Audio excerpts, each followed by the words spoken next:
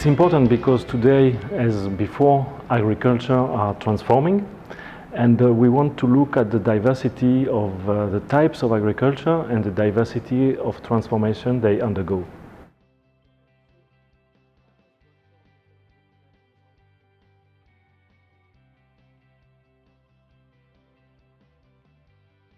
Maybe the first point I would like to highlight is the fact that our initial hypothesis of disconnected information system regarding agriculture is verified. This would be the most important, because on one side we have information system that document the assets of the farmers, and other information system document their income or the performance of their system. And this information system is completely disconnected.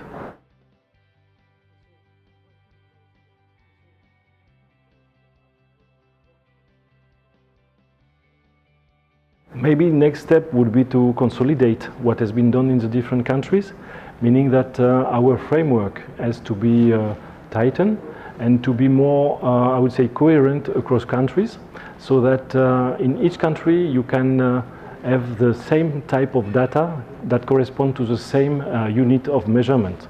In terms of definition of the household, of the farm, this has to be across country in a very coherent way, so we can make comparison. And even inside the country, we have to be more, I would say, more rigorous in terms of data collection, in terms of the unit of observation and the type of assets we are going to measure and the type of outputs. So the main challenge is to reconcile the assets dimension, the family dimension of farming, and the type of performance these units get from their work.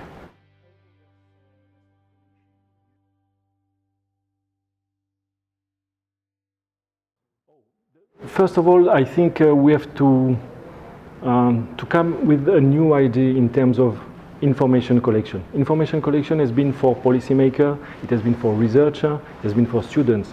But we have to collect information that will be useful for the farmers, for their organization, in order to better understand their own farming system, their own performances, and how they can, through policy, better increase their assets to be more productive, to be more sustainable, and finally to come out of poverty.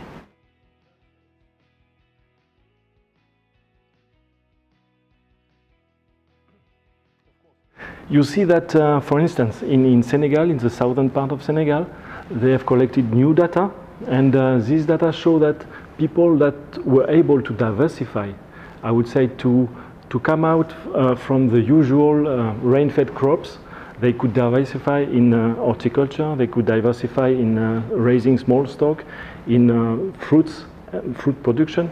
These are better off, meaning that if you can improve the access to different types of assets, to move out of the, I would say, the common bulk of rain-fed cultivation, to go to more high-value crops. It doesn't mean a lot of investment, but for some of these people, these investments are crucial to come out of poverty.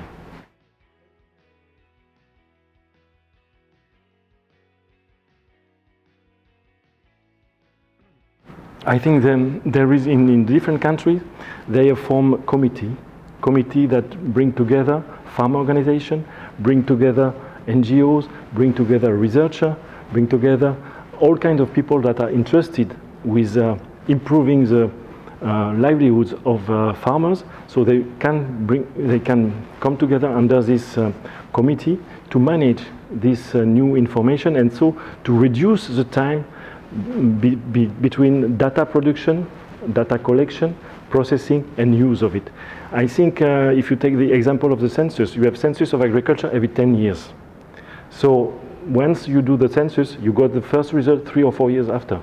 So this is a huge gap, and you don't get the performance with the census. So it's a huge gap between when you produce the data and when you can use it for policy. 3-4 years for people that are under poverty situation is not possible anymore.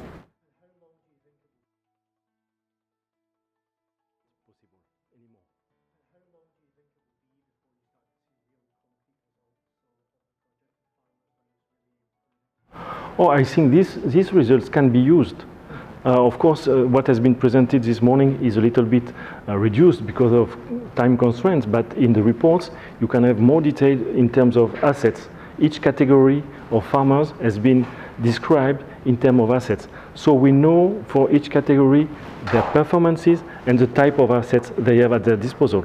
And most of the time, the financial assets is the key to improve the assets of the different types in terms of physical assets, in terms of social capital, in terms of all that will allow these people to be more productive and to be, I would say, more rich. I think we have to come out with rich people, rich farmers. This would be the goal.